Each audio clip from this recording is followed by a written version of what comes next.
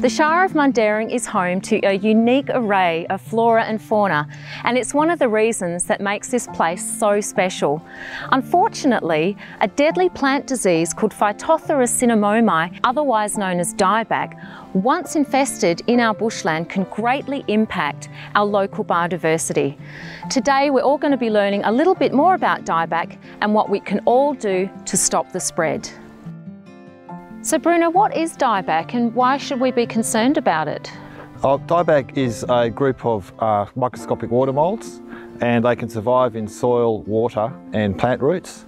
And they affect the plant roots, which then causes the roots not to be able to absorb water and nutrients. So ultimately it causes the plants to die back. Once we lose these plants up to 40 to 50%, this causes a massive impact on biodiversity, but also ecosystem health. So what I mean by that is that when we lose plants, there is less fauna habitat, but also less resources for fauna to actually eat and survive. Other impacts of Phytophthora can be bare earth areas are created where the plants can't grow, and then we have issues with erosion and the flow-on effects of an increased fire hazard. So in areas of bushland like this that doesn't look amazingly healthy, is it easy to tell if it has the disease? Not always, Tracy. There are many other factors that can cause plants to die back. And in this case, in a forest environment, we have issues like insect attack, we've got fire damage to plants, and we've got drought as well, and there are many others. In some cases, the plants die back very quickly, and that's a telltale sign for us that it could be a Phytophthora dieback, such as grass trees can die very quickly, and so can banksias such as this, which once infected, they can actually die within 2 weeks. And is it just native plants that are affected? No, it's not native plants, it's also garden plants as well. So how widespread is dieback in WA? Unfortunately, it's very extensive, and we found it as far up as Kalbarri, all the way down to Esperance as well.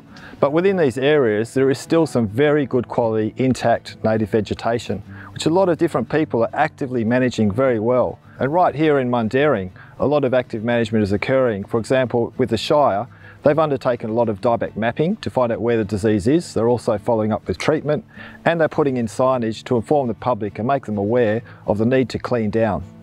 So Bruno, how does dieback get into bushland in the first place? Well, dieback can be introduced particularly along tracks and trails like this one. So you see this banksia here that's died. This could have been caused by Phytophthora dieback. So let's say a mountain bike rider came along this trail, or a bushwalker for example, and they had mud or soil stuck on their feet from another location. They could bring it into the site accidentally, and it could fall off on the track and then cause a plant to die like this. And so once dieback is here, is it going to stay here or will it spread further?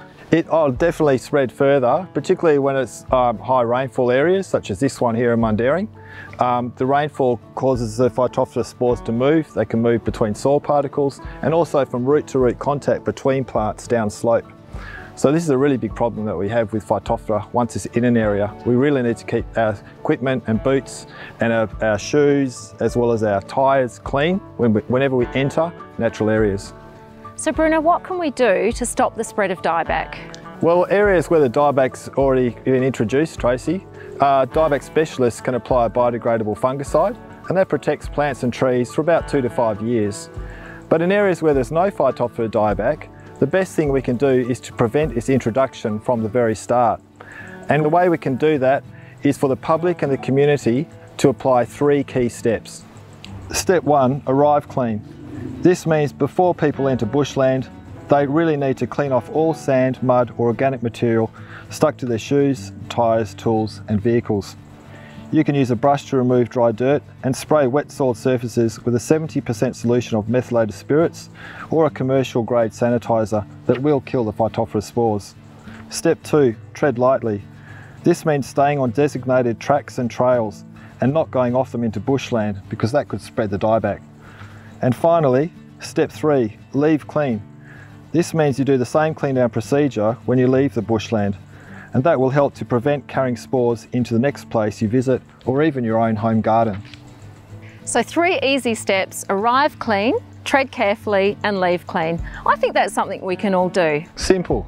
Well, now our boots are clean, shall we go for a walk? Sounds good. Let's go.